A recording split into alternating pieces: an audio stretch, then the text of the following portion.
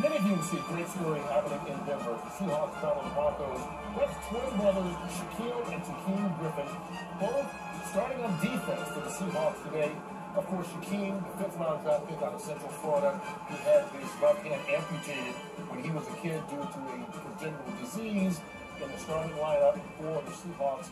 Proving this preseason that he's not just a feel-good story, he's a heck of a football player. He was the player of the year in his conference in college. I mean, on an undefeated team out of Central Florida. Team out of Central Florida who made themselves rings that said they were national champs because they didn't get invited to that game. But he and his brother, I mean, it's a dream to be able to play with your brother and say you both can play in the NFL, but to be twins, have that special bond. I know with my twin girls, and to be able to play at this level as a parent, you must be proud. But to have that safety blanket, that brother right there with you is really something special as well. So this is just a feel-good story all around. I mean, the Shaquem, his what everybody thought was limitations, he showed there are no limits to what you can do. And Shaquille, he's the guy who's coming in to fill big shoes. Richard Sherman, all the Legions of Boom, he is that next level for the Seahawks. He was only the fastest linebacker at the combine. He blew it up.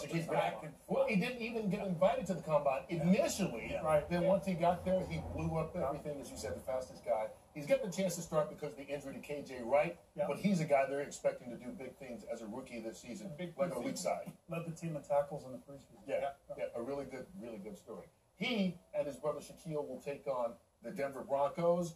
The first half of the games are wrapped up. America's Game of the Week comes your way in just